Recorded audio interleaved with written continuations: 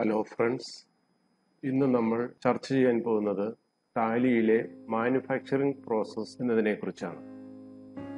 ടാലിയിലെ manufacturing process വളരെ സിമ്പിളാണ്, easy to use. Conversion of raw മെറ്റീരിയലോ അല്ലെങ്കിൽ കമ്പോണൻസോ ഫിനിഷ്ഡ് പ്രൊഡക്ട്സിലേക്ക് ചേഞ്ച് ചെയ്യുന്നതിനാണ് മാനുഫാക്ചറിംഗ് പ്രോസസ്സ് എന്ന് പറയുന്നത്. നമ്മൾ സാധാരണ ഒരു ട്രേഡിംഗ് ചെയ്യുന്ന ഒരാളാണെങ്കിൽ നമ്മൾ സാധാരണ ചെയ്യുന്നത് നമ്മുടെ മെറ്റീരിയൽസ് കമ്പോണൻസ് പർച്ചേസ് ചെയ്യുക അല്ലെങ്കിൽ ഐറ്റം പർച്ചേസ് ചെയ്യുക, ആ ഐറ്റം അതുപോലെ തന്നെ വിൽക്കുക. അതിനകത്ത് വാല്യൂ അഡീഷനോ കൺവേർഷനോ മാനുഫാക്ചറിങ്ങോ വേറെ കൂട്ടിച്ചേർക്കലോ കിഴിക്കലോ ഒന്നുമില്ല. വാങ്ങിക്കുന്ന സാധനം അതുപോലെ വിൽക്കുക. ഒരു ഇലക്ട്രിക്കൽ ഷോപ്പ് ആണെങ്കിൽ ഫാൻ വാങ്ങിക്കുന്നു, ഫാൻ വിൽക്കുന്നു. അതേസമയം ഇത് എല്ലാവർക്കും ഇത് അനുയോജ്യമാകണമെന്നില്ല. ഇപ്പോൾ നമ്മളൊരു കമ്പ്യൂട്ടർ അസംബിൾ ചെയ്യുന്ന ഒരു ഷോപ്പാണെങ്കിൽ നമുക്ക് കമ്പ്യൂട്ടർ അല്ല നമ്മൾ ശരിക്കും വാങ്ങുന്നത്. നമ്മൾ വാങ്ങുന്നത് കമ്പ്യൂട്ടർ ഉണ്ടാക്കാൻ ആവശ്യമുള്ള കമ്പോണൻസ് ആണ് വാങ്ങുന്നത്. നമ്മൾ കുറേ കമ്പോണൻസ് വാങ്ങിക്കുന്നു, ആ കമ്പോണൻസ് ഉപയോഗിച്ചുകൊണ്ട് നമ്മൾ കമ്പ്യൂട്ടർ മാനുഫാക്ചർ ചെയ്യുന്നു. അപ്പോൾ ടാലിയിൽ നമ്മൾ സെറ്റ് ചെയ്ത് കഴിഞ്ഞാൽ സാധാരണ എന്ത് സംഭവിക്കും? നമ്മൾ കമ്പോണൻസ് പർച്ചേസ് ചെയ്യുമ്പോൾ നമ്മുടെ റോ മെറ്റീരിയൽ ഇൻവെന്ററി ഇൻക്രീസ് ആവും. എന്നാൽ നമുക്ക് വിൽക്കേണ്ടത് എന്താണ്? കമ്പോണൻസ് അല്ല നമുക്ക് വിൽക്കേണ്ടത്, നമുക്ക് കമ്പ്യൂട്ടറാണ് വിൽക്കേണ്ടത്. അപ്പോൾ നമ്മുടെ കമ്പ്യൂട്ടർ എന്ന് പറയുന്ന ഫിനിഷ്ഡ് പ്രൊഡക്റ്റ് നമ്മുടെ ടാലിയിൽ അവൈലബിൾ അല്ല. അങ്ങനെ ഒരു സ്റ്റോക്ക് ഇല്ലാത്ത സാധനം നമുക്ക് വിൽക്കാൻ പറ്റില്ല. അപ്പോൾ നമ്മൾ ചെയ്യുന്നത് എന്താണ്? ഈ കമ്പോണൻസിനെ കൺവേർട്ട് ചെയ്ത് ഫിനിഷ്ഡ് പ്രൊഡക്റ്റ് ആക്കി മാറ്റുന്നത്. അതിനു വേണ്ടിയിട്ടാണ് മാനുഫാക്ചറിംഗ് പ്രോസസ്സ് ടാലിയിൽ യൂസ് ചെയ്യുന്നത്. അപ്പോൾ ടാലിയിൽ മാനുഫാക്ചറിംഗ് പ്രോസസ്സ് യൂസ് ചെയ്യുമ്പോൾ സംഭവിക്കുന്നത്, ഇപ്പോൾ ഒരു കമ്പ്യൂട്ടർ ഉണ്ടാക്കാൻ ആവശ്യമായിട്ടുള്ള കമ്പോണൻസ് ഇൻവെന്ററിയിൽ നിന്ന് റെഡ്യൂസ് ചെയ്തിട്ട് അത്രയും തുകയ്ക്ക്, അത് എത്രയോ എമൗണ്ടിന്റെ ഇൻവെന്ററി ആണോ അത്രയും സ്റ്റോക്ക് അപ്പോൾ കമ്പോണൻസ് ഇൻവെന്ററിയിൽ നിന്ന് റെഡ്യൂസ് ആവും. എന്നിട്ട് അത്രയും വാല്യൂ ഒരു കമ്പ്യൂട്ടറിന്റെ ഫിനിഷ്ഡ് പ്രൊഡക്റ്റിലേക്ക് ആഡ് ചെയ്യും. അപ്പോൾ സംഭവിക്കുന്നത് പ്രത്യേകിച്ച് ഒന്നും സംഭവിക്കുന്നില്ല. കമ്പോണന്റ് ഇൻവെന്ററി കുറയുക, ഒരു തുകയ്ക്കുള്ള കമ്പോണന്റ് ഇൻവെന്ററി കുറയും, അതേ തുകയ്ക്ക് കമ്പ്യൂട്ടറിന്റെ ഇൻവെന്ററി കൂടും. കമ്പ്യൂട്ടർ എന്ന് പറയുന്ന ഒരു ഫിനിഷ്ഡ് പ്രൊഡക്റ്റിന്റെ ഇൻവെന്ററി കൂടും. അപ്പോൾ നമ്മൾ 10 കമ്പ്യൂട്ടറാണ് ഒരു ബാച്ചായിട്ട് മാനുഫാക്ചർ ചെയ്യുന്നതെങ്കിൽ മാനുഫാക്ചറിങ് പ്രോസസ്സിൽ നമ്മൾ 10 കമ്പ്യൂട്ടർ മാനുഫാക്ചർ ചെയ്യും. അപ്പോൾ 10 കമ്പ്യൂട്ടറിന് ആവശ്യമുള്ള കമ്പോണൻസ്, റോ മെറ്റീരിയൽ, നമ്മുടെ കമ്പോണൻസ് സ്റ്റോക്ക് ഐറ്റത്തിൽ നിന്ന് റെഡ്യൂസ് ആവും. എന്നിട്ട് ഫിനിഷ്ഡ് പ്രൊഡക്റ്റ് 10 കമ്പ്യൂട്ടർ ഇൻക്രീസ് ആവും. ഇപ്പോൾ നമുക്ക് 10 കമ്പ്യൂട്ടർ, ഒരു കമ്പ്യൂട്ടർ, 2 കമ്പ്യൂട്ടർ എത്രയാണെന്ന് വെച്ചാൽ നമുക്ക് സെയിൽ ബില്ല് അടിച്ചിട്ട് നമുക്ക് വിൽക്കാൻ സാധിക്കും. ഇത് നമുക്ക് ടാലിയിൽ ചെയ്യണം. അതാണ് ഇന്നത്തെ നമ്മുടെ ചർച്ചയുടെ വിഷയം. ഇനി ഇതെങ്ങനെയാണ് ടാലിയിൽ ചെയ്യുന്നത്? ഇത് ടാലി ചെയ്യാൻ വേണ്ടിയിട്ട് നമ്മൾ ഒരു ബിൽ ഓഫ് മെറ്റീരിയൽ സെറ്റ് ചെയ്യണം. ടാലി ബിൽ ഓഫ് മെറ്റീരിയൽ എന്ന് പറയുന്നത് എന്താണ്? A list of കൺസ്റ്റിറ്റ്യൂവന്റ് items along with quantity details that can be allotted for the manufacture of A certain product. ഇപ്പോൾ ഒരു കമ്പ്യൂട്ടർ മാനുഫാക്ചർ ചെയ്യുന്ന കേസിൽ എടുക്കുകയാണെങ്കിൽ, ഒരു കമ്പ്യൂട്ടർ മാനുഫാക്ചർ ചെയ്യാനായിട്ട് എന്തെല്ലാം സാധനങ്ങൾ വേണം? എത്ര കീബോർഡ് വേണം, എത്ര മൗസ് വേണം, എത്ര സ്പീക്കേഴ്സ് വേണം, എത്ര CPU വേണം, എത്ര മെമ്മറി കാർഡ് വേണം, എത്ര സ്ക്രീൻ വേണം, അങ്ങനെ പല കാര്യങ്ങളുണ്ട്, പല ഐറ്റംസ് ഉണ്ട്. അത് ഒരു കമ്പ്യൂട്ടറിന് എത്ര എണ്ണം വേണം എന്ന് സെറ്റ് ചെയ്ത് വെക്കുന്നതാണ് ബിൽ ഓഫ് മെറ്റീരിയൽ. ഈ ബിൽ ഓഫ് മെറ്റീരിയൽ നമുക്ക് ഒരു പാചകവുമായിട്ട് ബന്ധപ്പെടുത്തിയാൽ, നമ്മൾ പാചകം എല്ലാം യൂട്യൂബിലെല്ലാം കാണുന്നതാണ്, അല്ലെങ്കിൽ മാസികകളിലെല്ലാം വായിക്കുന്നതാണ്. അതിനകത്ത് എഴുതിയിട്ടുണ്ടാവും ഇൻഗ്രീഡിയൻസ്. ഒരു ബിരിയാണി ഉണ്ടാക്കാൻ വേണ്ടുന്ന ഇൻഗ്രീഡിയൻസ്, അല്ലെങ്കിൽ വേറെ എന്തെങ്കിലും ഒരു ഐറ്റം ഉണ്ടാക്കാൻ വേണ്ടുന്ന ഇൻഗ്രീഡിയൻസ് എന്ന് പറയുമ്പോൾ ബിരിയാണി ആണെങ്കിൽ ബിരിയാണിയുടെ മീറ്റ് വേണം, ബിരിയാണി റൈസ് വേണം, അതിൻ്റെ മറ്റു സാധനങ്ങൾ വേണം. അപ്പോൾ 10 പേർക്ക് കഴിക്കാനുള്ള ബിരിയാണി ഉണ്ടാക്കാനായിട്ട് എത്ര റൈസ് വേണം, എത്ര മീറ്റ് വേണം എന്ന് നമുക്കറിയാം, നമ്മൾ സെറ്റ് ചെയ്ത് വെച്ചിട്ടുണ്ടാവും, അല്ലെങ്കിൽ നമുക്കറിയാം അത്. പക്ഷെ അത് കമ്പ്യൂട്ടറിന് അറിയാൻ വേണ്ടിയിട്ട് നമ്മൾ കമ്പ്യൂട്ടറിനോട് പറയണം, ടാലിയോട് പറയണം, ഒരു കമ്പ്യൂട്ടർ മാനുഫാക്ചർ ചെയ്യാനായിട്ട് എത്ര മെറ്റീരിയലാണ്, എത്ര കമ്പോണൻസ് ആണ് വേണ്ടത്, ഏതെല്ലാം തരത്തിലുള്ള കമ്പോണൻസ് ആണ്, അത് എത്ര എണ്ണം വെച്ച് വേണമെന്ന് നമ്മൾ ടാലിയോട് പറയണം. അത് സെറ്റ് ചെയ്യുന്നതാണ് ബിൽ ഓഫ് മെറ്റീരിയൽ എന്ന് പറയുന്നത്. ഇനി മാനുഫാക്ചറിങ് ജേർണലിലൂടെയാണ് നമ്മൾ കമ്പോണൻസിനെ ഫിനിഷ്ഡ് പ്രൊഡക്റ്റ് ആയിട്ട് മാറ്റുന്നത്. അതൊരു സ്റ്റോക്ക് ട്രാൻസ്ഫർ മാതിരിയുള്ളൊരു സംഭവമാണ്. ഒരു വെയർ ഹൗസിൽ നിന്ന് നമ്മൾ സ്റ്റോക്ക് എടുത്തിട്ട് വേറെ വെയർ ഹൗസിലേക്ക് മാറ്റുമ്പോൾ എത്രയാണ്, ഒരു വെയർ ഹൗസിലെ ക്വാണ്ടിറ്റി കുറയും, അടുത്ത വെയർ ഹൗസിലെ ക്വാണ്ടിറ്റി കൂടും. ഒരു വെയർ ഹൗസിൽ എത്ര രൂപയുടെ ക്വാണ്ടിറ്റി ആണോ പറയുന്നത് അത്രയും തുകയുടെ ക്വാണ്ടിറ്റി ആയിരിക്കും അടുത്ത വെയർ ഹൗസിൽ കൂടുന്നത്. എന്ന് പറഞ്ഞതുപോലെ തന്നെ മാനുഫാക്ചറിങ് ജേർണൽ ഉപയോഗിക്കുമ്പോൾ നമ്മുടെ കമ്പോണൻസ് ഇൻവെന്ററി എത്ര എമൗണ്ടിനാണോ പറയുന്നത് അത്ര എമൗണ്ടിന്റെ ഫിനിഷ്ഡ് പ്രോഡക്റ്റ് ഇൻവെന്ററി കൂടിയിട്ടുണ്ടാവും. പിന്നെ നമുക്ക് ആ കമ്പോണൻസിന്റെ കൂടെ നമുക്ക് ലേബർ ചാർജും മറ്റു ഓവർഹെഡ്സ് എല്ലാം നമുക്ക് ആഡ് ചെയ്യാവുന്നതാണ്. ഇനി മാനുഫാക്ചറിങ് ജേർണൽ എന്ന് പറയുന്നത് A variant of stock journal ആണ്. അതായത് സ്റ്റോക്ക് ട്രാൻസ്ഫർ ചെയ്യാനൊക്കെ ആയിട്ട് ഉപയോഗിക്കുന്ന സ്റ്റോക്ക് ജേർണലിന്റെ ഒരു വേരിയന്റ് ആണ് മാനുഫാക്ചറിങ് ജേർണൽ എന്ന് പറയുന്നത്. അത് ടാലിയിൽ റെഡിലി അവൈലബിൾ അല്ല. ആ മാനുഫാക്ചറിങ് ജേർണൽ നമ്മളൊരു വൗച്ചർ ക്രിയേഷനിലൂടെ പോയിട്ട് ഒരു വൗച്ചറായിട്ട് ക്രിയേറ്റ് ചെയ്യണം. അവിടെയാണ് നമ്മൾ ഈ മാനുഫാക്ചറിങ് ജേർണലിലൂടെയാണ് നമ്മൾ ബിൽ ഓഫ് മെറ്റീരിയൽ ക്യാപ്ചർ ചെയ്യുന്നത്. അപ്പോൾ മാനുഫാക്ചറിങ് ജേർണൽ ബുക്ക് ചെയ്യാൻ നേരത്ത് മാനുഫാക്ചറിങ് ജേർണൽ എടുത്തു കഴിഞ്ഞാൽ നമുക്ക് ബിൽ ഓഫ് മെറ്റീരിയൽ സെലക്ട് ചെയ്യാനുള്ള ഓപ്ഷൻ കിട്ടും. ഏത് ബിൽ ഓഫ് മെറ്റീരിയലാണ് യൂസ് ചെയ്യേണ്ടത്. അപ്പോൾ ബിൽ ഓഫ് മെറ്റീരിയൽ സെലക്ട് ചെയ്ത് കഴിയുമ്പോൾ അതിൻ്റെ കമ്പോണൻസ്, ആവശ്യമുള്ള കമ്പോണൻസ് അവിടെ ഡിസ്പ്ലേ ചെയ്ത് വരും. ആ കമ്പോണൻസ് ഇഷ്യൂ ചെയ്ത് കഴിഞ്ഞാൽ അത് ഫിനിഷ്ഡ് പ്രൊഡക്റ്റ് ആയിട്ട് കൺവേർട്ട് ആകും ടാലിയിൽ. അപ്പോൾ നമ്മുടെ finished product increase ആയിട്ടുണ്ടാകും. Where the bill of material will be captured automatically and where the purpose is to record a manufacturing activity. A manufacturing journal should be used where a stock item is manufactured using a BOM. In a manufacturing journal we can add overhead expenses as well. അതായത് manufacturing ജേർണലിനകത്ത് bill of material എന്ന് പറയുമ്പോൾ അതിൽ തന്നെ പറഞ്ഞിട്ടുണ്ട് മെറ്റീരിയലിനാണെന്നുള്ളത്. Material മാത്രം പോരാ ഒരു product manufacture ചെയ്യാനായിട്ട്, ബാക്കി എക്സ്പെൻസുകളും വരും.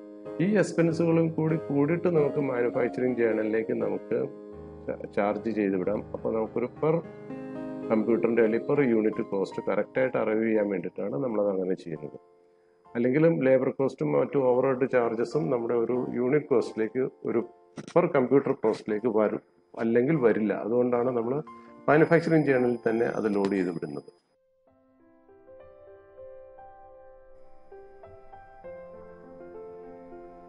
ഇനി നമുക്ക് ഈ മാനുഫാക്ചറിങ് പ്രോസസ്സ് എങ്ങനെയാണ് ടാലിയിൽ സെറ്റ് ചെയ്യുന്നത്, ടാലിയിൽ ചെയ്യുന്നത് എങ്ങനെയാണെന്ന് നോക്കാം. അതിന് വേണ്ടിയിട്ട് ടാലിയിൽ വരിക, ഒരു കമ്പനിയെ ക്രിയേറ്റ് ചെയ്യുക. ക്രിയേറ്റ് ചെയ്യുന്നത് ഇപ്പോൾ ഞാൻ ക്രിയേറ്റ് ചെയ്യുന്ന ഒരു സിമെന്റ് ബ്രിക്സ് മാനുഫാക്ചറിങ് കമ്പനിയാണ്. സിമെന്റ് ബ്രിക്സ് മാനുഫാക്ചറിങ് കമ്പനിയാണ്.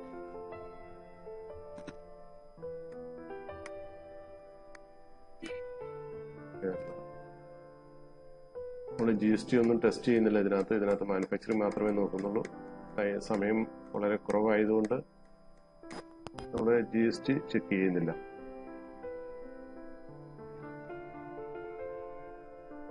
അപ്പോൾ cement BRICS manufacturing company create ചെയ്തു.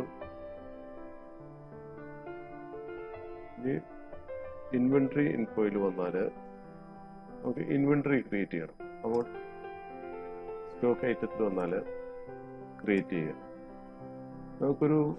നമുക്ക് സിമെന്റ് ഇഷ്ടിക ക്രിയേറ്റ് ചെയ്യാനായിട്ട് നമുക്ക് വേണ്ടുന്ന സാധനം എത്രയാണ്? സിമെന്റ് വേണം. അതുകൊണ്ട് അതാവശ്യമുള്ള സാധനങ്ങൾ നമുക്ക് നോക്കാം. സിമെന്റ് ഇഷ്ടികയ്ക്ക് നമുക്ക് വേണ്ടത് സിമെന്റ് വേണം, ഗ്രാവല് വേണം, റോക്ക് സാൻഡ് വേണം, വാട്ടർ വേണം, ക്യൂറിംഗ് കെമിക്കൽ വേണം. ഓക്കെ, നമുക്ക് നോക്കാം. സിമെന്റ് വേണം, യൂണിറ്റ്സ് ക്രിയേറ്റ് ചെയ്യുക. ഞാൻ ബാഗ്സ് എന്നാണ് ക്രിയേറ്റ് ചെയ്യുന്നത്.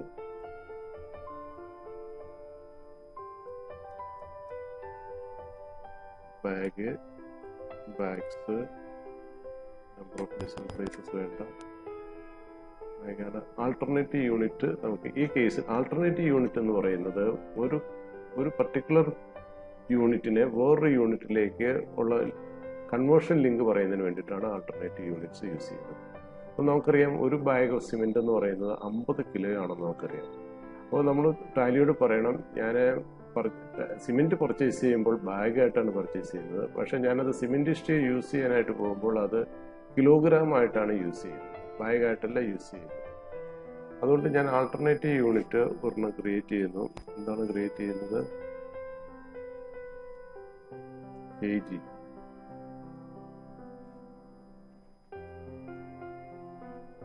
കിലോഗ്രാം. 2 പോയിന്റ് കിടക്കട്ടെ.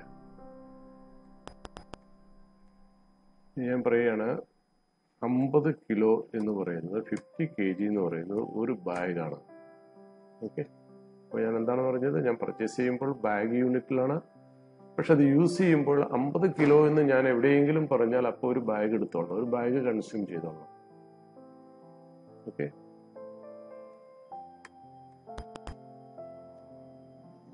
നമുക്ക് വേണ്ടുന്ന ഐറ്റം ഗ്രാവലാണ്.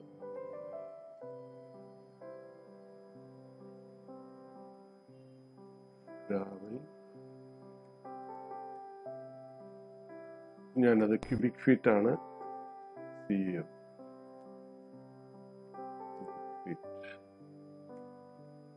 ക്യൂബിക് ഫീറ്റിനിപ്പം ഓക്കെ 4 ഡിജിറ്റ് കിട്ടും. ക്യൂബിക് ഫീറ്റ് ആണ്. അതിന് കൺവേർഷൻ വേണ്ട. അതിനാ വെച്ചാൽ ഞാൻ ക്യൂബിക് ഫീറ്റ് തന്നെയാണ് പർച്ചേസ് ചെയ്യുന്നത്, ക്യൂബിക് ഫീറ്റിൽ തന്നെയാണ് യൂസ് ചെയ്യുന്നത്. അപ്പോൾ ഒരു കൺവേർഷന്റെ ആവശ്യമില്ല. ഇനി അടുത്തത് റോക്ക് സാൻഡ്. റോക്ക് സാൻഡ് ഞാൻ ക്യൂബിക് ഫീറ്റിൽ തന്നെയാണ് യൂസ് ചെയ്യുന്നത്.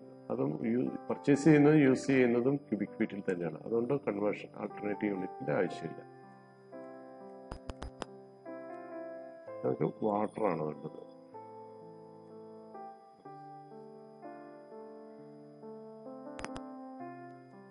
വാട്ടർ ചെയ്തു.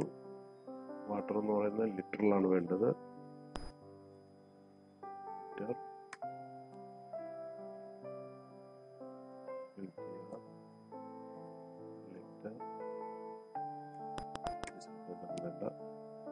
അതിന് കൺവേർഷനും ഇല്ല. ലിറ്ററൽ പർച്ചേസ് ചെയ്യുന്നു, ലിറ്ററൽ യൂസ് ചെയ്യുന്നു.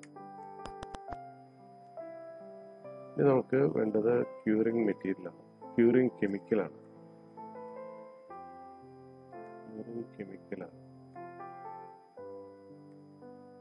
അതും ക്യൂറിംഗ് കെമിക്കൽ ലിറ്ററിലാണ് പർച്ചേസ് ചെയ്യുന്നത്, ലിറ്ററിൽ തന്നെയാണ് യൂസ് ചെയ്യുന്നത്. അതുകൊണ്ട് അതിനും വേണ്ട, കൺവേർഷൻ വേണ്ട. നമ്മൾ സിമെന്റ് ഇഷ്ടികയാണ് അല്ലേ? സിമെന്റ് ബ്രിക്സ് ആണ് നമുക്കിനി മാനുഫാക്ചർ ചെയ്യുന്നത്. സിമെന്റ് ബ്രിക്സ് ആണ് അടുത്ത ഐറ്റം. ഇത് സിമെന്റ് ബ്രിക്സ് എന്ന് പറയുന്നത് നമ്പേഴ്സ് ആണ്. നമ്പേഴ്സ് ക്രിയേറ്റ് ചെയ്തു. ഡിസൈൻ പെയിന്റ് വേണ്ട. നമ്പേഴ്സിലാണ് ക്രിയേറ്റ് ചെയ്യുന്നത്. വിൽക്കുന്നതും പർച്ചേസ് ചെയ്യുന്ന മാനുഫാക്ചർ ചെയ്യുന്ന നമ്പേഴ്സിലാണ്, വിൽക്കുന്നത് നമ്പേഴ്സിലാണ്. അപ്പോൾ അവിടെ ആവശ്യമില്ല. ഇനി ഈ സിമെന്റ് ഇഷ്ടിക എന്ന് പറയുന്നത് നമ്മൾ പർച്ചേസ് ചെയ്യുന്ന സാധനമല്ല. ഈ സിമെന്റ് ഇഷ്ടിക നമ്മൾ ഇന്നോസിൽ മാനുഫാക്ചർ ചെയ്യുന്നതാണ്. അപ്പോൾ ഇത് മാനുഫാക്ചർ ചെയ്യാനായിട്ട് നമുക്ക് ഒരു ബിൽ ഓഫ് മെറ്റീരിയൽ വേണം, അതായത് കമ്പോണന്റിന്റെ ഒരു ലിസ്റ്റ് വേണം. അപ്പോൾ ഇവിടെ എന്ത് ചെയ്യണം? സെറ്റ് കമ്പോണൻസ് എന്നുള്ളിടത്ത് BOM ES കൊടുക്കുക. ആ BOM-ന് ഒരു നെയിം കൊടുക്കുക. സിമെന്റ്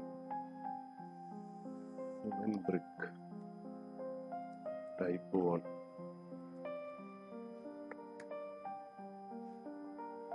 ആയിരം സിമെന്റ് ബ്രിക്ക്. നമ്മൾ ഒരു ബ്രിക്കായിട്ട് ഒരിക്കലും ഉണ്ടാക്കുന്നില്ല. ഇപ്പൊ ഞാൻ ഈ കേസിൽ ഉണ്ടാക്കുന്ന ഒരു ബാച്ച് എന്ന് പറയുന്നത് 1000 സിമെന്റ് ബ്രിക്കാണ്. അപ്പോൾ സിമെന്റ് എത്രയാണ് വേണ്ടത്? 1000 സിമെന്റ് ഉണ്ടാക്കാൻ വേണ്ടിയിട്ട് 6 ബാഗ് സിമെന്റ് വേണം. 300 സിമെന്റ് വേണം. ഇവിടെ എത്രയാണ് വേണ്ടത്? ഗ്രാവിന് 40 ക്യൂബിക് ഫീറ്റ് ഗ്രാവിന് വേണം. 40 ക്യൂബിക് ഫീറ്റ് ഗ്രാവിന് വേണം. റോക്ക് സാൻഡ് എത്ര വേണം? റോക്ക് സാൻഡ് ഇവിടെ എഴുതിയിട്ടുണ്ട്. Rock sand 20 cubic feet rock sand. ഇതൊന്നും വെച്ചിട്ടൊന്നും നമുക്ക് സിമെന്റ് ഇഷ്ടിക ഉണ്ടാക്കാൻ പറ്റില്ല കേട്ടോ. ഇത് വെച്ചിട്ട് ആരും ദയവ് ചെയ്ത് സിമെന്റ് ഇഷ്ടിക ഉണ്ടാക്കാൻ പോകരുത്. ഈ ക്വാണ്ടിറ്റി വെച്ച് റോക്ക് സാൻഡ് 20 ക്യൂബിക് ഫീറ്റ് വെച്ചു. ഇനി നമുക്ക് വാട്ടർ വേണം. 1000 സിമെന്റ് ഇഷ്ടിക ഉണ്ടാക്കാൻ 1000 ലിറ്റർ വാട്ടർ വേണം. ഇനി നമുക്ക് എന്താണ് വേണ്ടത്? സിമെന്റ് കഴിഞ്ഞു, ഗ്രാവൽ കഴിഞ്ഞു, റോക്ക് സാൻഡ് കഴിഞ്ഞു, വാട്ടർ കഴിഞ്ഞു. ഇനി ക്യൂറിംഗ് കെമിക്കലാണ്. ക്യൂറിംഗ് കെമിക്കൽ എത്ര വേണമെന്ന് നോക്കിയാൽ ഇവിടെ ലിസ്റ്റിലുണ്ട്. ക്യൂറിംഗ് കെമിക്കൽ 5 ലിറ്റർ ക്യൂറിംഗ് കെമിക്കലാണ് നമുക്ക് വേണ്ടത്. 5 ലിറ്റർ ക്യൂറിംഗ് കെമിക്കലാണ് വേണ്ടത്. അപ്പോൾ ഇത്രയും ഐറ്റം ഉണ്ടെങ്കിൽ നമുക്ക് 1000 ഇഷ്ടി ഉണ്ടാകും. നമ്മളത് സേവ് ചെയ്യും. ഓക്കെ, അപ്പോൾ നമ്മുടെ ഐറ്റം ക്രിയേഷൻ കഴിഞ്ഞു.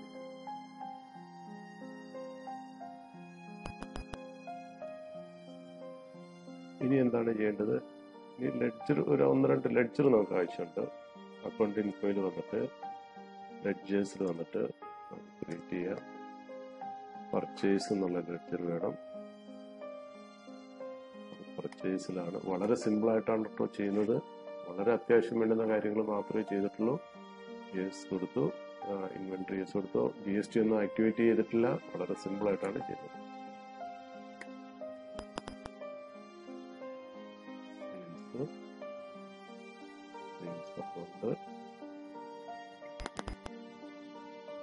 ഇനി നമ്മൾ പർച്ചേസ് എന്ന് പറഞ്ഞാൽ എല്ലാ കമ്പോണൻസും പർച്ചേസ് എന്ന് പറഞ്ഞ അക്കൗണ്ടിലേക്കാണ് കൊടുക്കുന്നത്. നമുക്ക് വേണമെങ്കിൽ purchase cement, purchase gravel, purchase rock sand, purchase water എന്ന് പറഞ്ഞിട്ട് സെപ്പറേറ്റ് അക്കൗണ്ട് ക്രിയേറ്റ് ചെയ്യാം. അപ്പോൾ അത് ചെയ്യുന്നില്ല, സമയമില്ലാത്തതുകൊണ്ട്. സെയിൽസ് അതുപോലെ തന്നെ നമുക്ക് വേണമെങ്കിൽ ചെയ്യാം. Sales hollow bricks, sales cement brick, വേറെ എന്തെങ്കിലും സെയിൽ ഉണ്ടെങ്കിൽ അതെല്ലാം കൂടി കൂടിയിട്ട് നമുക്ക് ചെയ്യാം. പിന്നെ നമുക്കൊരു കസ്റ്റമർ വേണം, ഒരു സപ്ലയർ വേണം, ലോക്കൽ സപ്ലയർ വേണം. സൺട്രി, അപ്പം എന്തായിരിക്കും? Sundry creditors. Indian bill GST ഒന്നും ആക്ടിവേറ്റ് ചെയ്യാത്തതുകൊണ്ടാണ് കൂടുതൽ ഇൻഫർമേഷൻ ഒന്നും ചോദിക്കാത്തത്. GST ആക്ടിവേറ്റ് ചെയ്തിട്ടുള്ള സെറ്റപ്പ് വരെയാണ്, അത് നിങ്ങൾക്ക് അറിയാമെന്ന് വിചാരിക്കുന്നു. ഇനി ഒരു ലോക്കൽ സപ്ലയർ,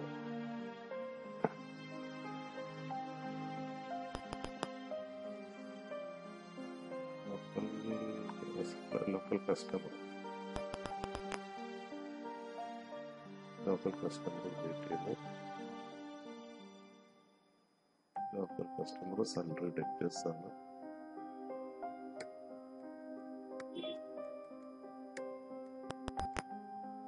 ഇനി നമുക്ക് ലേബർ കോസ്റ്റ് നമുക്ക് ഡയറക്റ്റ് എക്സ്പെൻസിലിടാം.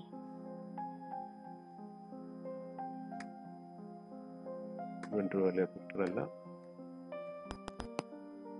നമുക്കൊരു പ്രൊഡക്ഷൻ ഓവർഹെഡ് എന്ന് പറഞ്ഞൊരു ലെഡ്ജർ കൊടുക്കാം. ഇവിടെ പ്രൊഡക്ഷൻ ഓവർഹെഡ് ആണ് ഇവിടെ പറഞ്ഞിരിക്കുന്നത്. പ്രൊഡക്ഷൻ ഓവർഹെഡ്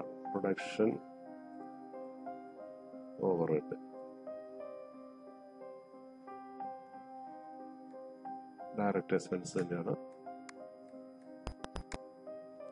സേവ് ചെയ്തു. ഇനി നമുക്ക് വേറെ ലെഡ്ജർ ഏതെങ്കിലും ആവശ്യമുണ്ടോ? Purchase components, sale, finished good, finished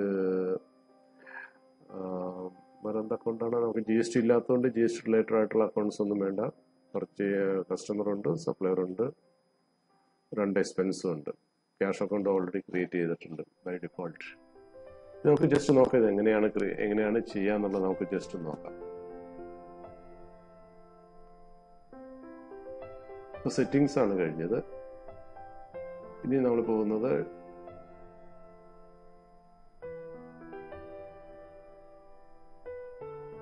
ഇനി നമ്മൾ വോച്ചർ എൻട്രിയിലേക്കാണ് പോകുന്നത്.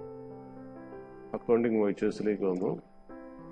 നമുക്ക് പർച്ചേസ്, ആദ്യം നമുക്ക് മെറ്റീരിയൽ പർച്ചേസ് ചെയ്യണം. പർച്ചേസ് എവിടെയാണ്?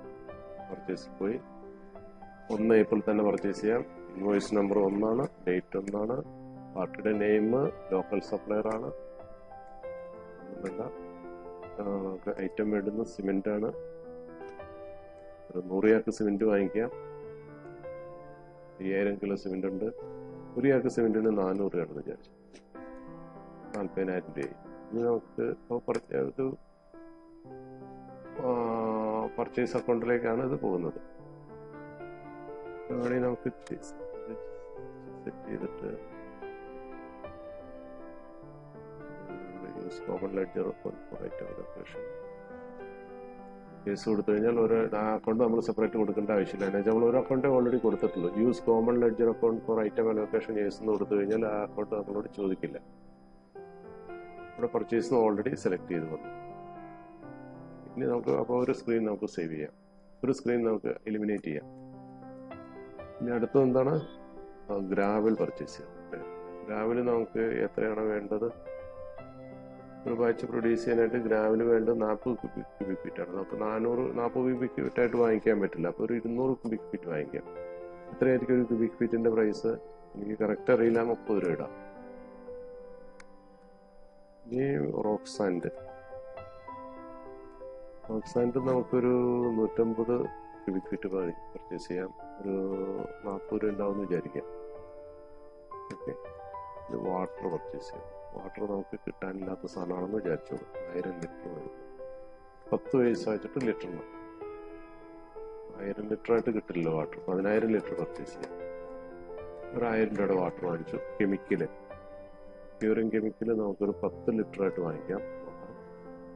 500 രൂപ വെച്ചിട്ടാണ് ഒരു ലിറ്ററിന്. അപ്പോൾ 58000 രൂപയുടെ മെറ്റീരിയൽ നമ്മൾ പർച്ചേസ് ചെയ്തു. ഇപ്പോൾ എല്ലാ ഐറ്റവും ആയി എന്ന് വിചാരിക്കുന്നു. ഇനി GST ആക്ടിവേറ്റ് ചെയ്തിട്ടുണ്ടെങ്കിൽ ഇവിടെ GSTയും എല്ലാം വരും. അത് സെപ്പറേറ്റ് അറിയാവുന്നതുകൊണ്ട് ഞാൻ അതിനെക്കുറിച്ച് പറയുന്നില്ല. ഓക്കെ. ന്യൂ റെഫറൻസിൽ നമ്മൾ സേവ് ചെയ്യുന്നു. പർച്ചേസ് കഴിഞ്ഞു. ഇനി നമ്മളിവിടെ വന്നിട്ട് നോക്കി സ്റ്റോക്ക് സമ്മറി എടുത്താൽ കാണാം. സ്റ്റോക്ക് സമ്മറി എടുത്താൽ ഇതാണ് നമ്മൾ പർച്ചേസ് ചെയ്തിരിക്കുന്നത്. സിമെന്റ് ബ്രിക്സ് എന്ന് പറയുന്നത് ഫിനിഷ്ഡ് ആണ്. നമ്മളൊന്നും ഉണ്ടാക്കിയിട്ടില്ല. ഇവിടെ വന്നിട്ട് കോൺഫിഗറേഷനിൽ പോയി കഴിഞ്ഞാൽ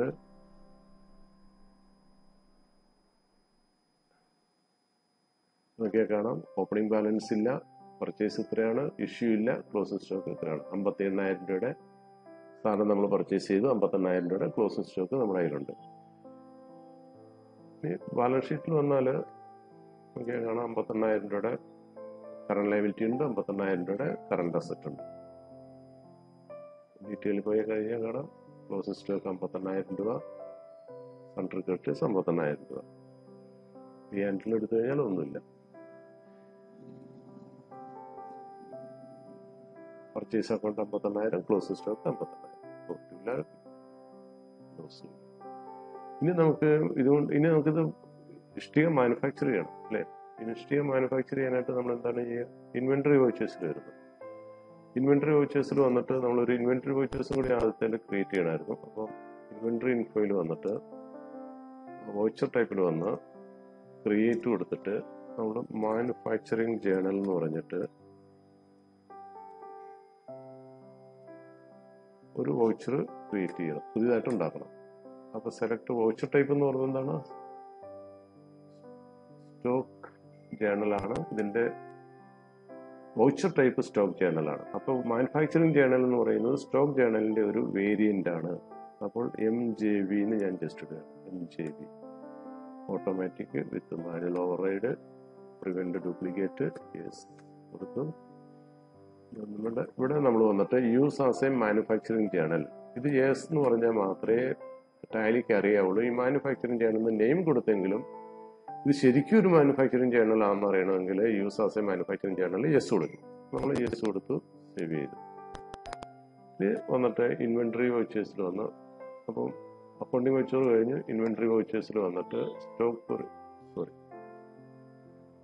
ജേണലിൽ വന്നാൽ നമുക്ക് മാനുഫാക്ചറിങ് ജേണൽ ഇവിടെ സെലക്ട് ചെയ്യാൻ പറ്റും. മാനുഫാക്ചറിങ് ജേണൽ കൊടുത്തു. നമുക്കൊരു 15-ാം തീയതി മാനുഫാക്ചർ ചെയ്യാം. എന്ത് പ്രോഡക്റ്റ് ആണ് മാനുഫാക്ചർ ചെയ്യുന്നത്? നമ്മൾ മാനുഫാക്ചർ ചെയ്യുന്ന പ്രോഡക്റ്റ് നമ്മൾ സിമെന്റ് ബ്രിക്സ് ആണ്. ഓക്കെ. സിമെന്റ് ബ്രിക്സിന്റെ BOM ഓട്ടോമാറ്റിക് ആയിട്ട് ഇവിടെ വന്നു. ഇവിടെ ഒരു BOM ഉള്ളൂ, അതുകൊണ്ടാണ് ഓട്ടോമാറ്റിക് ആയിട്ട് ആ BOM വന്നത്.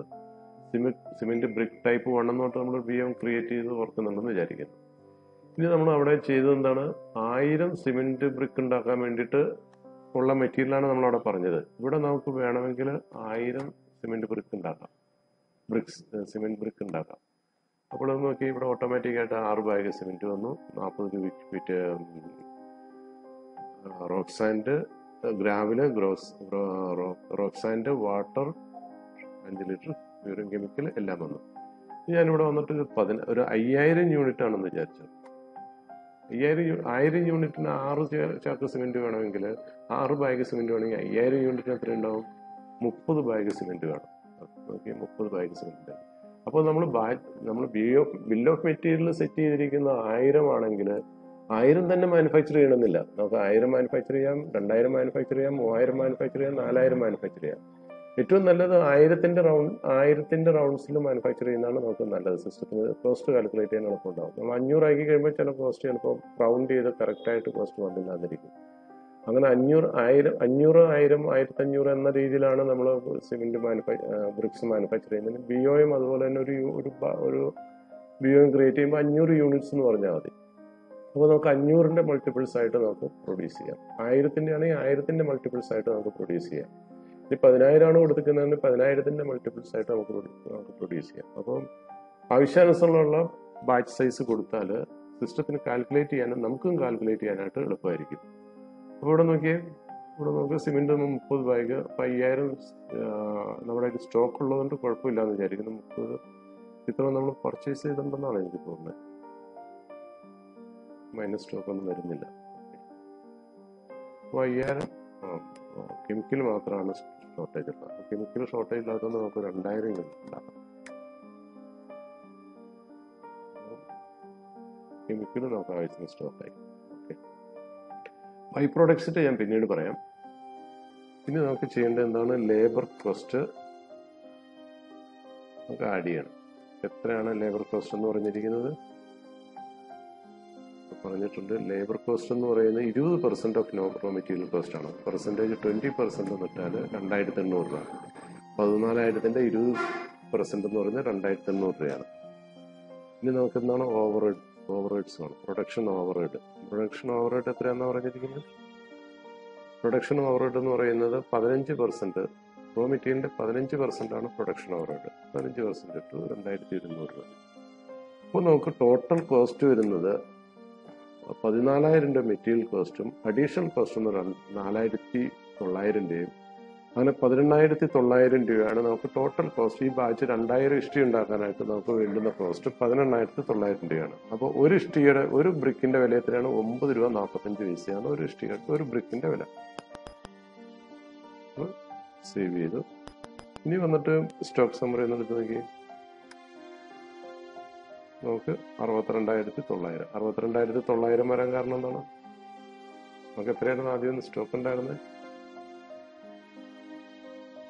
58,000 മറ്റേ ആയിരുന്നു സ്റ്റോക്ക് ഉണ്ടായിരുന്നത്. ഇവിടെ നമുക്ക് സ്റ്റോക്കിന്റെ വാല്യൂ കൂടി. സ്റ്റോക്കിന്റെ വാല്യൂ കൂടാൻ കാരണമുണ്ട്. നിങ്ങളത് നോട്ടീസ് ചെയ്തു എന്ന് ഞാൻ വിചാരിക്കുന്നു.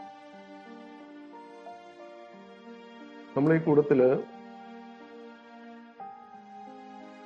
2000 ഇഷ്ടിയാണ്. 9.45 രൂപ ഒരു ഇഷ്ടിയുടെ വില. 18,900 ആണ്. ഈ ഇഷ്ടിക ഉണ്ടാക്കിയപ്പോൾ നമ്മൾ 2 പ്രൊഡക്ഷൻ ലേബർ കോസ്റ്റും പ്രൊഡക്ഷൻ ഓവർഹെഡും കൂടി കൂടിയിട്ട് നമ്മൾ സ്റ്റോക്ക് വാല്യൂയിലേക്ക് നമ്മുടെ പ്രൊഡക്ഷൻ കോസ്റ്റിലേക്ക് ആഡ് ചെയ്ത് കൊടുക്കും. അപ്പോൾ അതും കൂടി കൂടിയിട്ട് നമ്മുടെ ക്ലോസിംഗ് സ്റ്റോക്ക് ആയിട്ട് വരും അല്ലേ? വെറുതെ വൗച്ചറിൽ ആഡ് ചെയ്തോളൂ. നമ്മുടെ ലെഡ്ജറിലേക്ക് അതിന്റെ ഇമ്പാക്റ്റ് ഒന്നും വന്നിട്ടില്ല. വെറുതെ മാനുഫാക്ചറിങ് ജേണലിന് മാത്രം കൊടുത്തേ ഉള്ളൂ. ഇനി പ്രോഫിറ്റ് ആൻഡ് ലോസ് അക്കൗണ്ടിൽ നോക്കി കണ്ടോ, 4,000 രൂപ, 4,900 രൂപ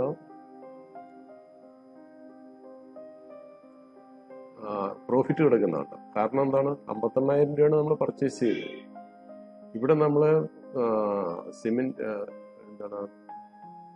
സിമെന്റ് ബ്രിക്സ് മാനുഫാക്ചർ ചെയ്ത് കഴിഞ്ഞപ്പോൾ റോ മെറ്റീരിയലിന്റെ കൂട്ടത്തില് 4,900 രൂപ നമ്മുടെ ഓവർഹെഡും ലേബറും ഓവർഹെഡും കൂടി ആഡ് ബാക്ക് ചെയ്ത് കൊടുത്തു. അത്രയും ചാർജ് ചെയ്ത് കൊടുത്തു, അബ്സോർവ് ചെയ്ത് കൊടുത്തു. കോസ്റ്റ് അബ്സോർവ് ചെയ്ത് നമ്മൾ ആഡ് ബാക്ക് ചെയ്തു. അപ്പോൾ നമ്മൾ സ്വാഭാവികമായിട്ട് നമ്മുടെ ക്ലോസിംഗ് സ്റ്റോക്കിന്റെ വാല്യൂ കൂടി. അതിന്റെ കറസ്പോണ്ടിങ് ആയിട്ടുള്ള എൻട്രി ഫിനാൻസിൽ വന്നിട്ടില്ല.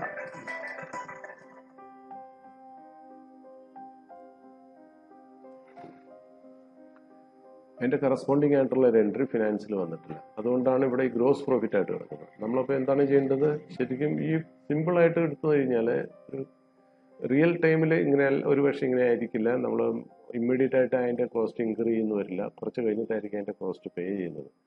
ഇതിപ്പോൾ എക്സാമ്പിൾ ആയതുകൊണ്ട് നമുക്കൊരു കാര്യം ചെയ്യാം. നമുക്കത് പേയ്മെന്റ് ആയിട്ട് നമുക്ക് കൊടുക്കാം. അതായത് 15-ാം തീയതി തന്നെ 15/4 നമ്മൾ പേയ്മെന്റ് കൊടുത്തു. എന്താണ്? ക്യാഷ് പേ ചെയ്തു. ആർക്കാണ്? ലേബർ കോസ്റ്റ് നമ്മൾ പേ ചെയ്തു. ലേബർ കോസ്റ്റ് എത്രയായിരുന്നു കൊടുക്കേണ്ടിയിരുന്നത്?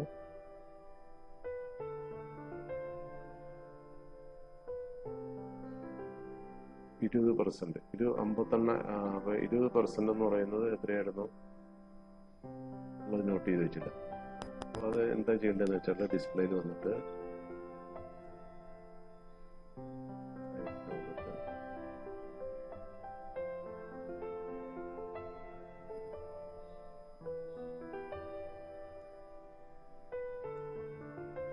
$2,800 $2,100. ലേബർ 2,800 ലേബർ 2,800, പ്രൊഡക്ഷൻ ഓവറോഡ് 2,100 ഇവിടെ വന്നിട്ട് അക്കൗണ്ടിങ് വെച്ചേഴ്സിൽ വന്ന് പേയ്മെന്റ് ചെയ്തിട്ട് ജസ്റ്റ് അസ്യൂം ചെയ്യാം. എന്നാണ് കൊടുത്തത്? 15-നാണ് കൊടുത്തത്. 15/4 കൊടുത്തു. ക്യാഷാണ് കൊടുത്തത്. അപ്പോൾ എന്താണ് കൊടുത്തത്? ലേബർ കോസ്റ്റ് കൊടുത്തത്. ലേബർ കോസ്റ്റ് എത്രയായിരുന്നു? $2,800 ലേബർ കോസ്റ്റ്. പ്രൊഡക്ഷൻ ഓവറോഡ് എത്രയായിരുന്നു? 2,100 ആയിരുന്നു. അപ്പോൾ നമ്മൾ ഇൻകർ ചെയ്തു. അപ്പോൾ നമ്മൾ എസ്റ്റിമേറ്റ് ഇട്ടിരിക്കുന്നത് തന്നെ ഇൻകർ ചെയ്തു. ഇനി നോക്കിയേ, പ്രോഫിറ്റ് ആൻഡ് ലോസ് അക്കൗണ്ടിൽ ഡയറക്റ്റ് എക്സ്പെൻസ് 4,900, 58,000 മെറ്റീരിയൽ, മൊത്തം ക്ലോസ് സ്റ്റോക്കിൽ കിടക്കുകയാണ്. 62,900 ക്ലോസ് സ്റ്റോക്കിൽ കിടക്കുകയാണ്. ഇനി സ്റ്റോക്ക് സമ്മറി എടുത്ത് നോക്കി. സ്റ്റോക്ക് സമ്മറിയിൽ മാറ്റമൊന്നും വന്നിട്ടില്ല. 62,900. ഇനി നമുക്ക് ചെയ്യാനുള്ള എന്താണ്? ഇനി നമുക്ക്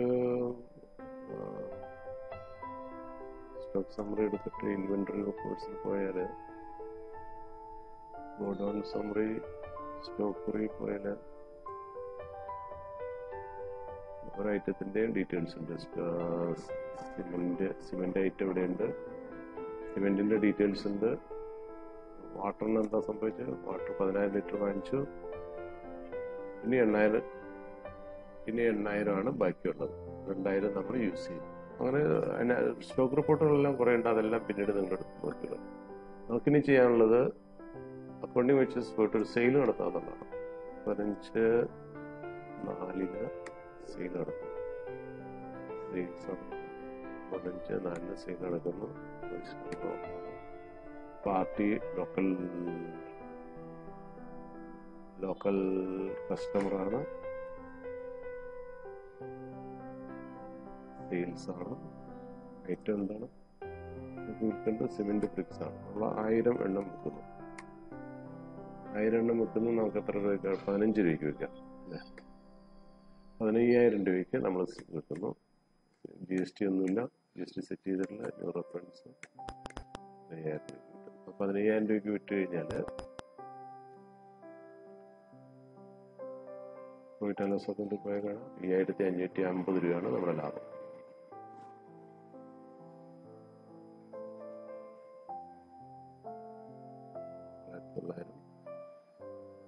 സെയില് 15,000 രൂപയാണ് സെയില്. നമ്മുടെ സ്റ്റോക്ക് സിമെന്റ് ബ്രിക്സിന്റെ സ്റ്റോക്ക് റെഡ്യൂസായി, ഇക്വലന്റ് ആയിട്ട് റെഡ്യൂസായി. 5,550 രൂപ നമുക്ക് ലാഭമുണ്ട്. സ്റ്റോക്ക് സമ്മറിയിൽ വന്നാൽ കാണാൻ എന്താ സിറ്റുവേഷൻ? കോൺഫിഗറേഷനകത്ത് വന്നിട്ട് യൂസ് കൊടുത്തു കഴിഞ്ഞാൽ ഔട്ട്വേർഡ് 2,000 എണ്ണം മാനുഫാക്ചർ ചെയ്തു. സിമെന്റ് ബ്രിക്സ് മാത്രം ഐറ്റം ആയിട്ട്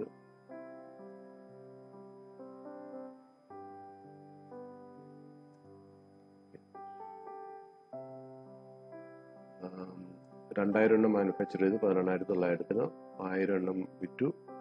945 ആയിരുന്നു നമ്മുടെ കോസ്റ്റ്. നമ്മൾ വിറ്റത് 15 രൂപയ്ക്കാണ്. പ്രോഫിറ്റ് എത്രയാണ്? ഷോ പ്രോഫിറ്റ് കാണിച്ചു കഴിഞ്ഞാൽ മനസ്സിലാവും. ഷോ പ്രോഫിറ്റ് ഉണ്ട്. എത്രയാണ്?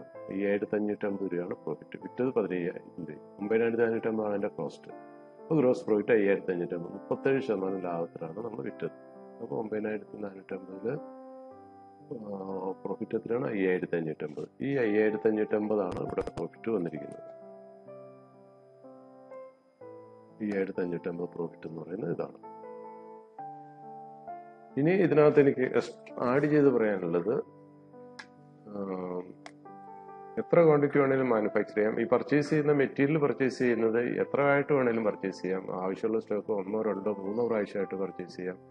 ഇനിയും ഇപ്പോൾ സിമെന്റ് ഇഷ്ടിക മാനുഫാക്ചർ ചെയ്യുന്നിടത്ത് ഒരു ടൈപ്പ് സിമെന്റ് ഇഷ്ടിക മാത്രമല്ല മാനുഫാക്ചർ ചെയ്യുന്നത്. 2, 3, 4, 5 ടൈപ്പ് സിമെന്റ് ഇഷ്ടിക മാനുഫാക്ചർ ചെയ്യുന്നുണ്ടാവാം. സിമെന്റ് ബ്രിക്സ് ഉണ്ടാവും, മാനുഫാക്ചർ ചെയ്യുന്നുണ്ടാവും. അങ്ങനെ ചെയ്യുന്ന സമയത്ത് സെപ്പറേറ്റ് നമ്മൾ റോ മെറ്റീരിയൽ പർച്ചേസ് ചെയ്യേണ്ട ആവശ്യമില്ല. റോ മെറ്റീരിയൽസ് ഒരുമിച്ച് പർച്ചേസ് ചെയ്യുക, എന്നിട്ട് ബിൽ ഓഫ് മെറ്റീരിയൽ വെച്ചിട്ട് പ്രൊഡക്ഷൻ മാനുഫാക്ചറിങ് ചാനലിലൂടെയാണ് നമുക്ക് ആവശ്യമുള്ള പ്രോഡക്റ്റിലേക്ക് ആവശ്യമുള്ള ഫിനിഷ്ഡ് പ്രോഡക്റ്റ്സ് സെലക്ട് ചെയ്തിട്ട് അതിനാവശ്യമായ റോ മെറ്റീരിയൽസ് ആയിരിക്കും നമ്മുടെ റോ മെറ്റീരിയൽസിൽ നിന്ന് കൺസ്യൂം ചെയ്യുന്നത്. അപ്പോൾ സെപ്പറേറ്റ് പർച്ചേസ് ചെയ്യേണ്ട ആവശ്യമില്ല. പർച്ചേസ് ചെയ്യുന്ന ഒരുമിച്ച് പർച്ചേസ് ചെയ്താൽ മതി. ഇനി ഗോഡൌണും കൂടി ആക്ടിവേറ്റ് ചെയ്ത് കഴിഞ്ഞാൽ നമുക്ക് 1-2 സ്ഥലത്ത് ഇപ്പോൾ ഒരു ടൈപ്പ് ഹിസ്റ്ററി ഉണ്ടാക്കാനായിട്ട് ഒരു ലൊക്കേഷനും വേറൊരു ടൈപ്പ് ഹിസ്റ്ററി ഉണ്ടാക്കാനായിട്ട് വേറൊരു ലൊക്കേഷനും ആണെന്നുണ്ടെങ്കിൽ നമുക്ക് വേണമെന്നുണ്ടെങ്കിൽ റോ മെറ്റീരിയൽ പർച്ചേസ് ചെയ്യുമ്പോൾ ഡിഫറെൻറ്റ് ലൊക്കേഷനിലേക്ക് വേണമെങ്കിൽ പർച്ചേസ് ചെയ്യാം. ഒറ്റ പർച്ചേസ് ബില്ലിനകത്ത് ഇപ്പോൾ ഒരു സ്ഥലത്ത് നിന്ന് 500 ചാക്ക് സിമെന്റ് കൊണ്ടുവന്നിട്ട് 200 ചാക്ക് സിമെന്റ് ഒരു ഗോഡൌണിലും 300 ചാക്ക് സിമെന്റ് വേറെ ഗോഡൌണിലും അൺലോഡ് ചെയ്യാം, നോ പ്രോബ്ലം. അതുപോലെ തന്നെ രാവിലെ എല്ലാ സാധനവും അങ്ങനെ ചെയ്യാം.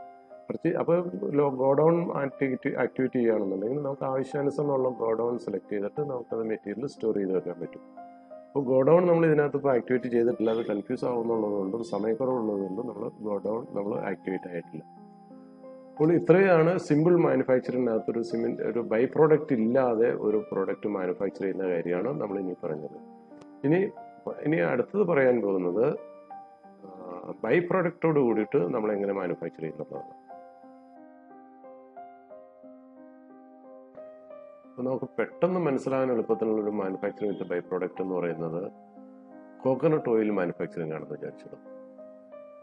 അപ്പോൾ നമുക്ക് കോക്കനട്ട് ഓയിൽ മാനുഫാക്ചർ ചെയ്യാനായിട്ട് 100 ലിറ്റർ കോക്കനട്ട് ഓയിൽ മാനുഫാക്ചർ ചെയ്യാനായിട്ട് നമുക്ക് വേണ്ടുന്ന റോ മെറ്റീരിയൽസ് എന്ന് പറഞ്ഞാൽ 154 കിലോ കൊപ്ര വേണം. എൻ്റെ ഒരു എസ്റ്റിമേഷനാണ്, കറക്റ്റ് ആവാം തെറ്റാവാം. കൊപ്ര 154 kilo. Labour cost 10% raw material എന്ന് വെച്ചാൽ കോക്കനട്ട് ഓയിൽ മാനുഫാക്ചർ ചെയ്യാൻ വേണ്ടിയിട്ട് നമുക്ക് ഒരൊറ്റ ഐറ്റം മാത്രം മതി, കൊപ്ര മാത്രം മതി. വേറെ ഒരു റോ മെറ്റീരിയൽ ഇടേണ്ട ആവശ്യമില്ല. നമ്മൾ മായമൊന്നും ചേർക്കുന്നില്ല എന്നുണ്ടെങ്കിൽ കൊപ്ര മാത്രം വെച്ചാൽ മതി. 154 കിലോ ഉണ്ടെങ്കിൽ നമുക്ക് 100 ലിറ്റർ കോക്കനട്ട് ഓയിൽ പ്രൊഡ്യൂസ് ചെയ്യാൻ സാധിക്കും. ഇനി അതിനകത്ത് വരുന്ന എക്സ്ട്രാ എക്സ്പെൻസ് എന്ന് പറയുന്നത് 10% ഓഫ് റോ മെറ്റീരിയൽ കോസ്റ്റ് ആണ് ലേബർ കോസ്റ്റ് ആയിട്ട് നമ്മൾ എസ്റ്റിമേറ്റ് ചെയ്തിരിക്കുന്നത്. പ്രൊഡക്ഷൻ ഓവർഹെഡ് എന്ന് പറയുന്നത് 5% ഓഫ് റോ മെറ്റീരിയൽ കോസ്റ്റ് ആണ് പ്രൊഡക്ഷൻ ഓവർഹെഡ് ആയിട്ട് നമ്മൾ എസ്റ്റിമേറ്റ് ചെയ്തിരിക്കുന്നത്. ഇനി നമുക്കൊരു ബൈ പ്രോഡക്റ്റ് ഉണ്ട്. എന്താണ് ബൈ പ്രോഡക്റ്റ്? കോക്കനട്ട് ഓയിൽ ഉണ്ടാക്കുമ്പോൾ വരുന്ന ഒരു ബൈ പ്രോഡക്റ്റ് എന്താണ്? ബൈ പ്രോഡക്റ്റ് എന്നോ കോ പ്രോഡക്റ്റ് എന്നോ വേണമെങ്കിൽ പറയാം. പക്ഷെ ഞാനിവിടെ ബൈ പ്രോഡക്റ്റ് ആയിട്ടാണ് എടുത്തിരിക്കുന്നത്. കോ പ്രോഡക്റ്റ് ആണെങ്കിലും വ്യത്യാസമൊന്നുമില്ല. ഇനി അത് സ്ക്രാപ്പ് ആണെങ്കിലും വ്യത്യാസമൊന്നുമില്ല. ഓക്കെ, അപ്പോൾ നമുക്കിത് ബൈ പ്രോഡക്റ്റ് എന്ന് പറയുന്നത് ഓയിൽ കേക്കാണ്. അതായത് പിണ്ണാക്കെന്ന് നമ്മൾ ഒരു രീതിയിൽ പറയും. പിണ്ണാക്കെന്നോ കൊപ്ര പിണ്ണാക്കെന്നോ അല്ലെങ്കിൽ എന്താണ് പറയാ, പല സ്ഥലത്തും പല പേരിലാണ് പറയുന്നത്. അപ്പോൾ നമുക്കത് വളരെ എളുപ്പത്തിന് വേണ്ടിയിട്ട് ഓയിൽ കേക്ക് എന്ന് പറയാം. ഓയിൽ കേക്കിനകത്ത് കേക്ക് പ്രൊഡ്യൂസ്ഡ് എത്രയാണ്? 154 കിലോ കൊപ്രയിൽ നിന്ന് 100 ലിറ്റർ വെളിച്ചെണ്ണയും 40 കിലോ കേക്കും പ്രൊഡ്യൂസ് ചെയ്യുന്നു. അപ്പം നമ്മൾ എന്താണ് ചെയ്യുന്നത്? 40 കിലോ കേക്ക് പ്രൊഡ്യൂസ് ചെയ്യുമ്പോൾ റോ മെറ്റീരിയൽ കോസ്റ്റിന്റെ ഒരു 10% നമ്മൾ ഈ കേക്കിലേക്ക് അലോക്കേറ്റ് ചെയ്ത് കൊടുക്കുകയാണ് ചെയ്യുന്നത്. 10%, 15%, ഒന്നും കൊടുത്തില്ല എന്നും വരാം. ഒന്നും കൊടുത്തില്ലെങ്കിൽ നമ്മുടെ ഓയിൽ കേക്ക് നമുക്ക് ഫ്രീ ആയിട്ടായിരിക്കും, നമ്മുടെ കോസ്റ്റ് ഒന്നും ഉണ്ടാവില്ല, വിൽക്കുന്നത് മുഴുവൻ ലാഭമായിരിക്കും. ഇപ്പൊ ഈ കേസിൽ 10% റോ മെറ്റീരിയൽ കോസ്റ്റ് ആണ്. അതായത് കൊപ്രയുടെ 10% നമ്മൾ കേക്കിലേക്ക് അലോക്കേറ്റ് ചെയ്യുന്നു, 90% വെളിച്ചെണ്ണയിലേക്ക് അലോക്കേറ്റ് ചെയ്യുന്നു. അപ്പോൾ 1000 രൂപയുടെ കൊപ്രയാണെങ്കിൽ 100 രൂപ കേക്കിലേക്കും 900 രൂപ വെളിച്ചെണ്ണയിലേക്കും അലോക്കേറ്റ് ചെയ്യുന്നു. പ്ലസ് ലേബർ ചാർജ് നമ്മൾ തീർച്ചയായിട്ടും വെളിച്ചെണ്ണയിലേക്ക് മാത്രമാണ് അലോക്കേറ്റ് ചെയ്യുന്നത്. പ്രൊഡക്ഷൻ ഓവർഹെഡും വെളിച്ചെണ്ണയിലേക്ക് മാത്രമാണ് അലോക്കേറ്റ് ചെയ്യുന്നത്. കേക്ക് അതിന്റെ ബൈ പ്രോഡക്റ്റ് ആയതുകൊണ്ട് അതിലേക്ക് സെപ്പറേറ്റ് അഡീഷണൽ കോസ്റ്റ് ഒന്നും അലോക്കേറ്റ് ചെയ്യുന്നില്ല. ഇത്രയും മനസ്സിൽ വെച്ചിട്ട് നമുക്ക് ജസ്റ്റ് ടാലിയിൽ വന്നിട്ട് നോക്കാം. ടാലിയിൽ വന്നിട്ട് നമുക്ക് ചെയ്യേണ്ട ഒരു കാര്യം എന്താണെന്ന് വെച്ചാൽ ഡിസ്പ്ലേയിൽ വന്ന ലേബറിൽ വന്നിട്ട് പീരീഡ് എടുത്ത് 1, 4, 4 വരെ വന്നിട്ട് ഡിലീറ്റ് ചെയ്യാം.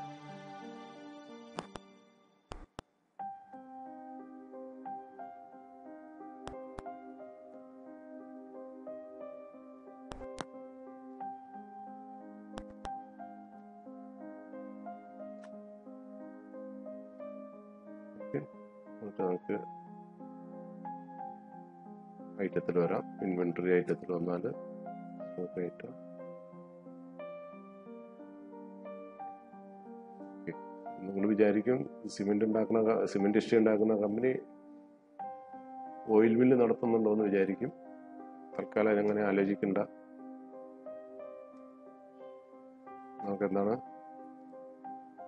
കൊപ്ര പർച്ചേസ് ചെയ്യണം. കൊപ്രയാണ് നമ്മുടെ റോ മെറ്റീരിയൽ എന്ന് പറയുന്നത്. കൊപ്ര പ്രൈമറിയാണ്, കിലോഗ്രാം ആണ് കൊപ്രയിൽ വാങ്ങിക്കുന്നത്. കൺവേർഷൻ ഒന്നും, ആൾട്ടർനേറ്റീവ് യൂണിറ്റ് ഒന്നും വേണ്ട, BOM വേണ്ട. നമുക്ക് വേണ്ടത് എന്താണ്? Coconut oil.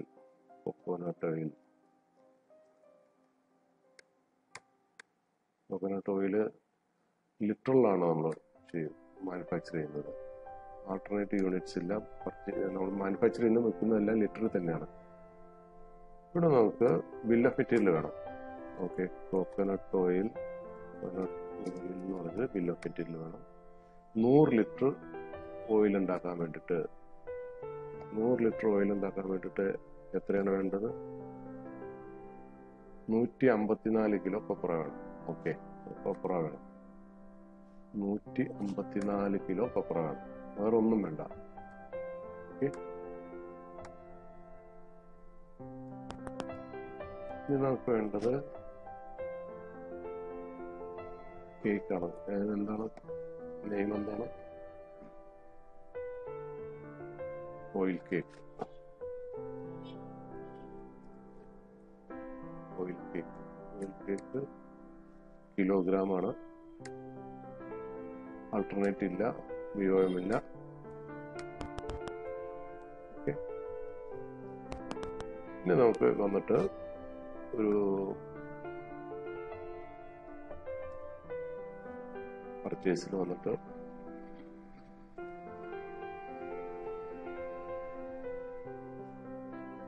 കൊപ്ര പർച്ചേസ് ചെയ്യാം. ഒരു 200 കിലോ കൊപ്ര പർച്ചേസ് ചെയ്യാം. 200 കിലോ കൊപ്രയ്ക്ക് 150 രൂപയാണെന്ന് വിചാരിച്ചു. എനിക്കറിയില്ല എത്ര റേറ്റ് ഉണ്ടെന്ന്. 10,000 രൂപ കൊപ്ര പർച്ചേസ് ചെയ്തു.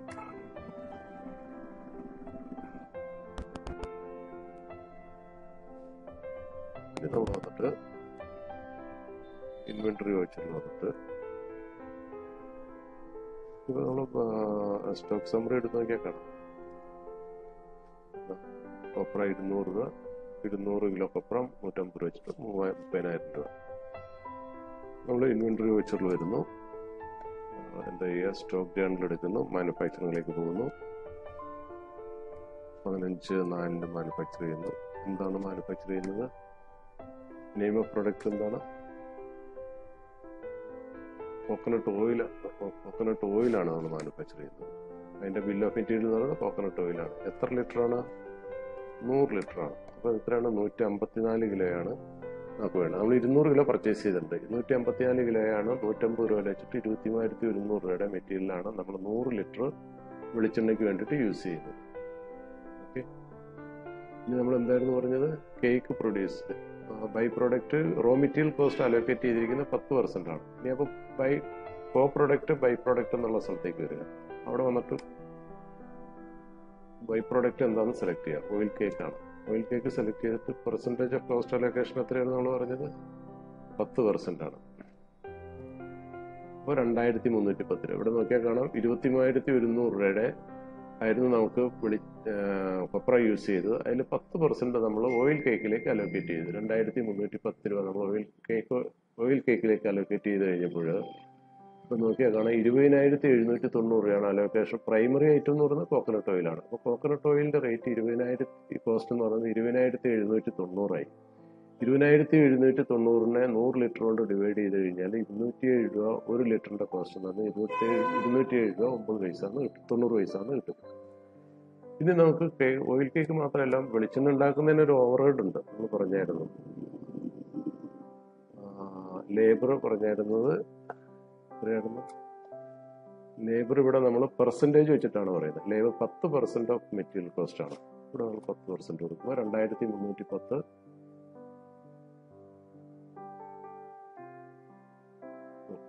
കേക്ക് ഓയിൽ കേക്ക്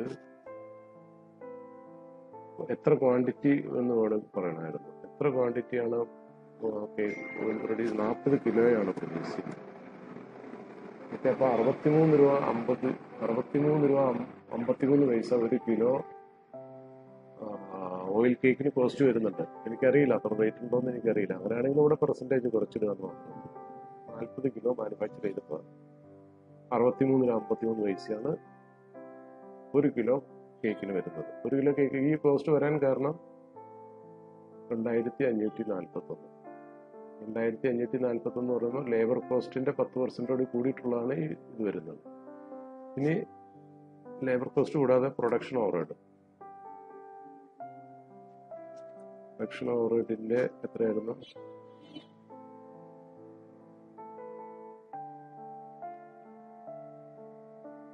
5%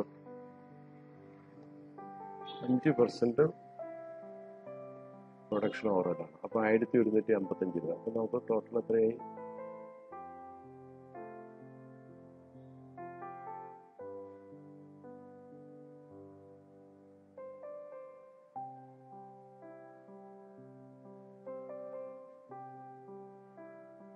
അപ്പോൾ പ്രൊഡക്ഷൻ ഓവർഹെഡ് 5% എന്ന് പറയുന്നത് 1155 രൂപയാണ്. 1155 രൂപ എന്ന് പറയുന്നത് മെറ്റീരിയൽ കോസ്റ്റിന്റെ 5%, ലേബർ കോസ്റ്റിന്റെ 10% അഡീഷണൽ കോസ്റ്റാണ്.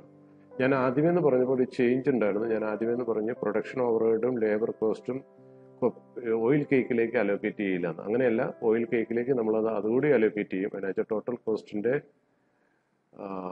10% ആണ് ലേബർ കോസ്റ്റ് എങ്കിൽ 10%ന്റെ 10% ഇങ്ങോട്ട് അലോക്കേറ്റ് ചെയ്യും. അപ്പോൾ നമുക്ക് ജസ്റ്റ് ഒന്ന് നോക്കാം. 10% എന്ന് പറഞ്ഞാൽ 231 രൂപ. 231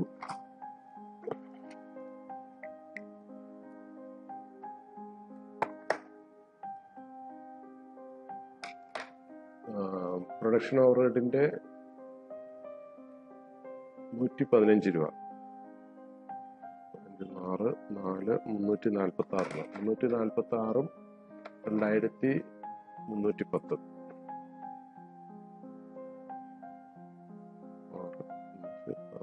2656. 2656 50 പൈസ വരുന്നുണ്ട്. 50 പൈസയുടെ റൗണ്ടിങ് ഡിഫറൻസ് ആണ്. അപ്പോൾ മെറ്റീരിയൽ കോസ്റ്റിന്റെ 10%ഉം മെറ്റീരിയൽ കോസ്റ്റിന്റെയും പ്രൊഡക്ഷൻ ഓവർഹെഡിന്റെയും ലേബർ കോസ്റ്റിന്റെയും 10% ആണ് നമ്മൾ ഓയിൽ കേക്കിലേക്ക് അലോക്കേറ്റ് ചെയ്യുന്നത്. ബാക്കി എമൗണ്ട് ആണ്, അപ്പോൾ ടോട്ടൽ കോസ്റ്റ് ആയിട്ടുള്ള ബാക്കി എമൗണ്ട് ആണ് എങ്ങോട്ട് വരുന്നത്? കോക്കനട്ട് ഓയിലേക്ക് അലോക്കേറ്റ് ചെയ്ത് വരുന്നത്. അപ്പൊ 26,565 രൂപയാണ് ടോട്ടൽ കോസ്റ്റ്. അതിൽ നിന്ന് 2,656 രൂപ കേക്കിന്റെ കോസ്റ്റാണ്. അത് കഴിച്ചാൽ 23,908 രൂപ. 23,908 രൂപേനെ നമ്മൾ 100 ലിറ്റർ കൊണ്ട് ഡിവൈഡ് ചെയ്താൽ 239 രൂപ 1 ലിറ്റർ വെളിച്ചെണ്ണയ്ക്ക് കോസ്റ്റ് വരും. അപ്പോൾ 1 ലിറ്റർ വെളിച്ചെണ്ണയ്ക്ക് 239 രൂപയും 1 കിലോ ഓയിൽ കേക്കിന് നമ്മുടെ കോസ്റ്റ് എന്ന് പറയുന്നത് 66.41 പൈസയാണ്. നമുക്കത് ജസ്റ്റ് ഒന്ന് സേവ് ചെയ്ത് നോക്കാം.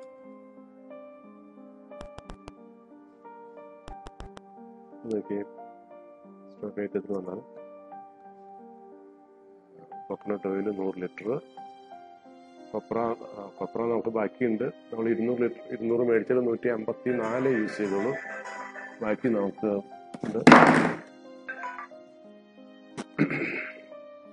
ഓയിൽ കേക്ക് 40 കിലോ 66-41 പൈസ വെച്ച് 2,556 രൂപയുടെ ഓയിൽ കേക്കും ബാക്കിയുണ്ട്. അപ്പോൾ ഇത് കോക്കനട്ട് ഓയിലായി, ഓയിൽ കേക്കായി, കൊപ്രയായി. അപ്പോൾ നമ്മൾ ഒരു പ്രോഡക്റ്റിൽ നിന്ന് കോക്കനട്ട് ഓയിലിൽ നിന്ന് കൊപ്രയിൽ നിന്ന് നമ്മൾ 2 ഐറ്റം മാനുഫാക്ചർ ചെയ്തു. മെയിൻ ഐറ്റമായ കോക്കനട്ട് ഓയിലും ബൈ പ്രോഡക്റ്റായ ഓയിൽ കേക്ക് നമ്മൾ പ്രൊഡ്യൂസ് ചെയ്തു.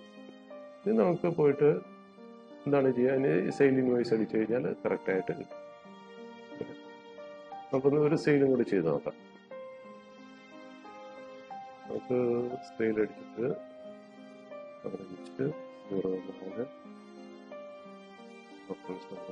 പാർട്ടി ലോക്കൽ കസ്റ്റമർ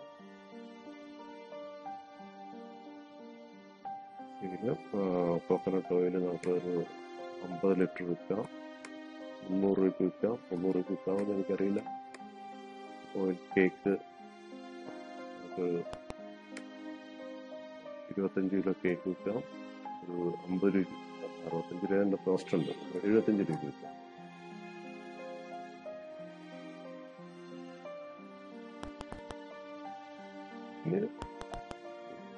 സ്റ്റോക്ക് സമ്മറിയിലേക്ക് വന്നാൽ കോൺഫിഗറേഷൻ വരിക.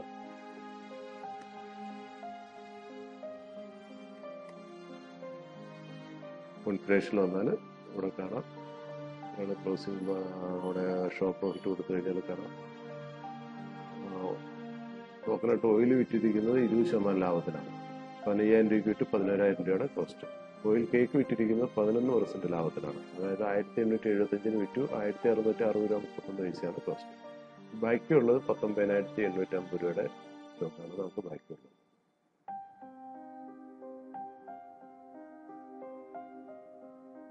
നമ്മുടെ പ്രോഫിറ്റ് എന്ന് പറയുന്നത്, ഗ്രോസ് പ്രോഫിറ്റ് എന്ന് പറയുന്നത് 3,260 രൂപ 44 പൈസയാണ്. 3,260 രൂപ 44 പൈസയാണ്. ഇതായിരിക്കില്ല പ്രോഫിറ്റ് ആൻഡ് ലോസ് അക്കൗണ്ടിൽ വരുന്നത്. പ്രോഫിറ്റ് ആൻഡ് ലോസ് അക്കൗണ്ടിൽ വരുന്നത് എത്രയാണ്? നമ്മൾ ഡയറക്റ്റ് എക്സ്പെൻസ് ഇങ്ങോട്ട് ലോഡ് ചെയ്തില്ല, അവിടെ കൊടുത്തതേ ഉള്ളൂ. അപ്പോൾ ഡയറക്റ്റ് എക്സ്പെൻസ് നമുക്കൊന്ന് നോട്ട് ചെയ്യാം എത്ര വരുന്നുണ്ടെന്നുള്ളത്. അതിന് ഡയറക്റ്റ് എക്സ്പെൻസ് എത്രയാണെന്ന് നോക്കാനായിട്ട് ഡെബിറ്റ് പോയിട്ട്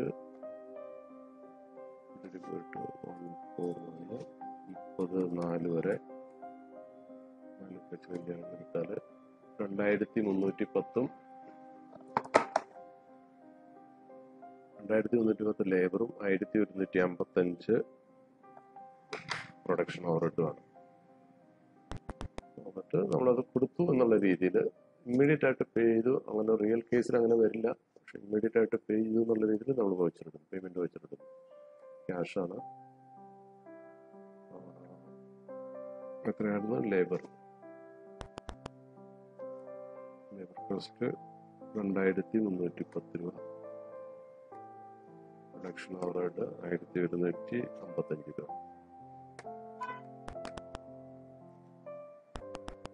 നമ്മുടെ പ്രോഫിറ്റ് ആൻഡ് ലോസ് അക്കൗണ്ടിൽ വന്നാൽ കിട്ടുന്ന എമൗണ്ട് എന്ന് പറയുന്നത് 3,260 രൂപ 44 പൈസ.